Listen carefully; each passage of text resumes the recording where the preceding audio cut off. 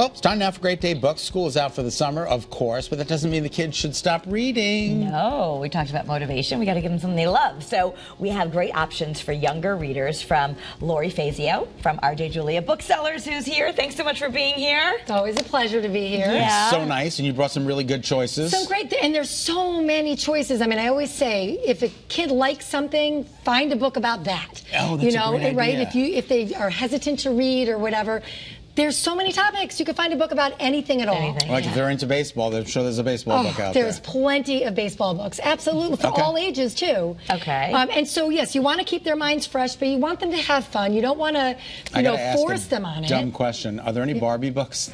Oh yeah. Oh, there are. Yeah. Barbie books and Oppenheimer books. Oh yeah. Okay. Definitely. That's often, I think, when my kids were young, Howie, they wanted the Doc McStuffins book, or they wanted the Lightning McQueen books, or so.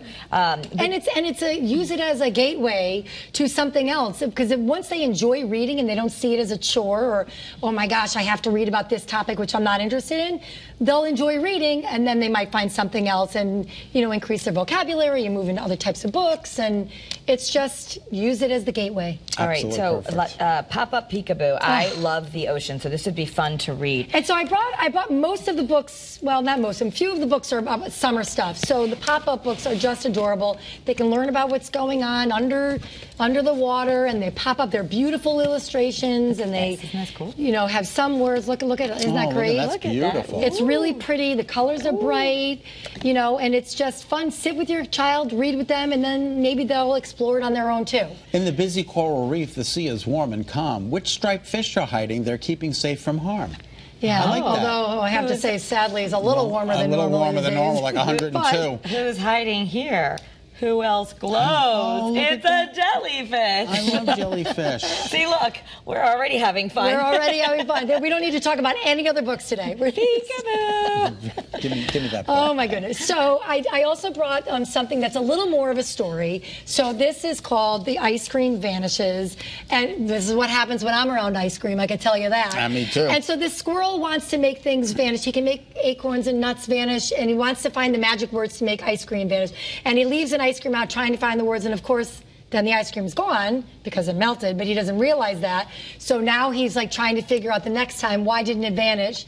And so he brings in a bear and then all the other animals, and it's so cute. And I love that. They end up doing what I do with ice cream. Well, you eat it. They have a great time with it. Absolutely. Right, that's awesome. We'll talk about something a little more educational, but again, fun. So this is Mad for Math. This has an ocean theme to it, but there's a space theme. There's a sports theme. And so it is a little bit of a workbook, but it's fun.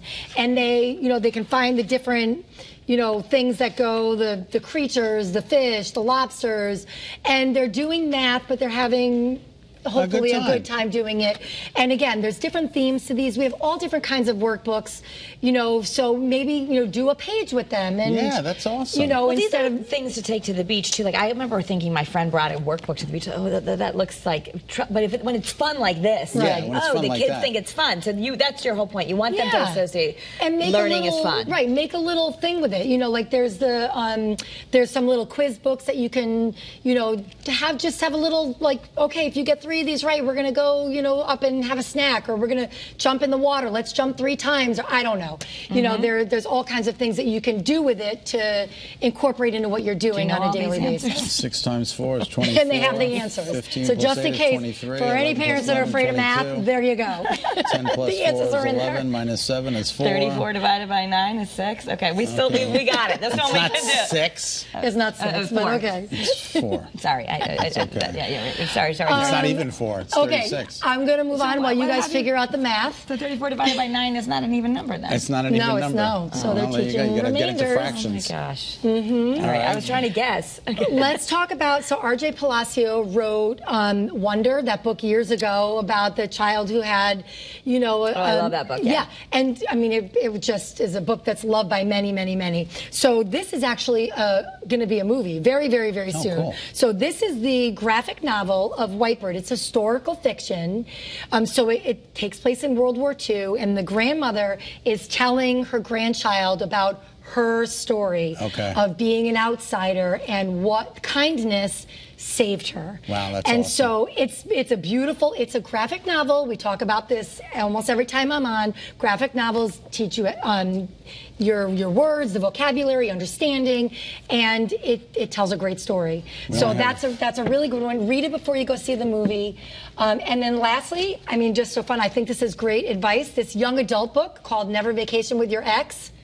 There you go. I think that's really, but this is about a high schooler who the families go on vacation every year, and she actually did date one of this other family, and she has rules for what they're going to do on vacation this year when their families vacation together. So it's fun, but it's reading. I just got off that cruise in March with my ex. Oh, geez. I don't know if we'll do that again. That can go along with the Summer I Turn Pretty books too. There you go. Yeah. There you go. All right, still ahead on Thanks, Lori. Thank you.